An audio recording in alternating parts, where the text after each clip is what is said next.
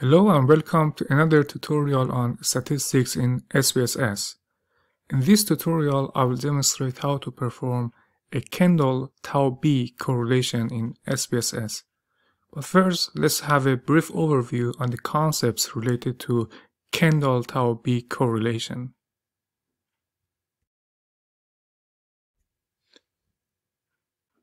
When do we use Kendall tau-B correlation? We use Kendall tau-B correlation when we want to know the relationship between two ordinal variables, when the normality assumption is not met, so we cannot use Pearson correlation, or when the dataset is small. For example, we want to know the relationship between exercise intensity and optimism. These two variables are ordinal, each with 3 levels. Kendall's tau-B correlation is a non-parametric measure based on the ranks of the observations.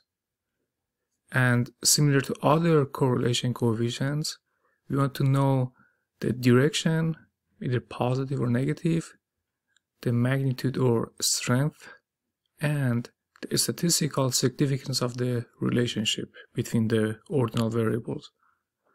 Let's look at an example research question in which we can use Kendall tau-B correlation to understand the relationship between two ordinal variables. Let's look at an example.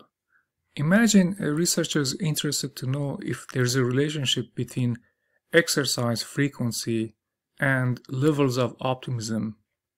The researcher randomly selects 15 participants and asks them how often they exercise and how optimistic they are towards their lives.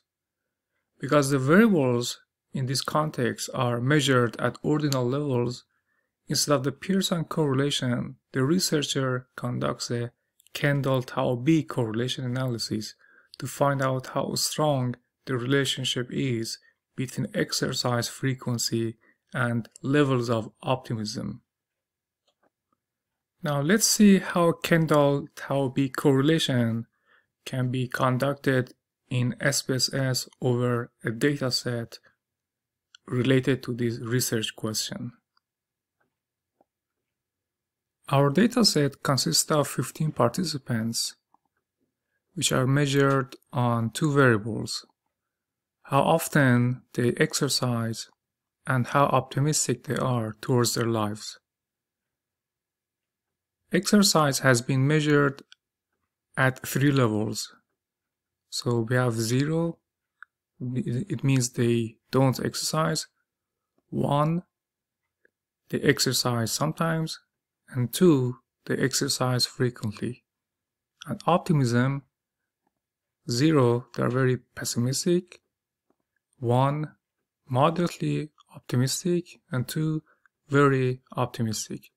So if you look at the variable view, you can see there are 2 measures: exercise. The values, if you look at the values, so 0 shows that they don't exercise, 1 represents some, and 2 frequently. And for optimism, again we have 3 levels. So 0, low optimism; 1, medium; 2, high. Now we want to know if there's a relationship between how frequent participants exercise and how optimistic they are. So we can go to Analyze, Correlate, Bivariate.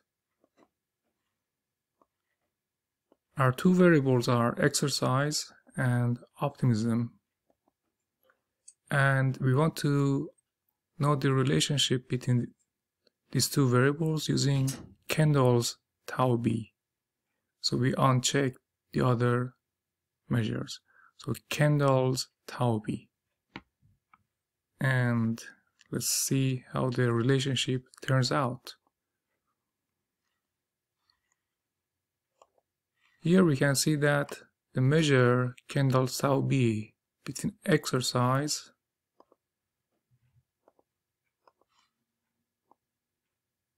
and optimism is about 62. Exactly 0.6117, and we can see that at two-tailed the relationship is significant statistically.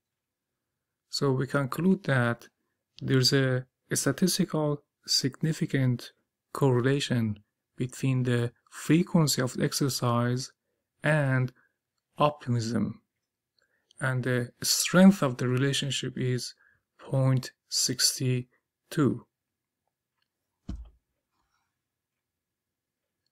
Thank you for watching this video. I hope it has been helpful to you.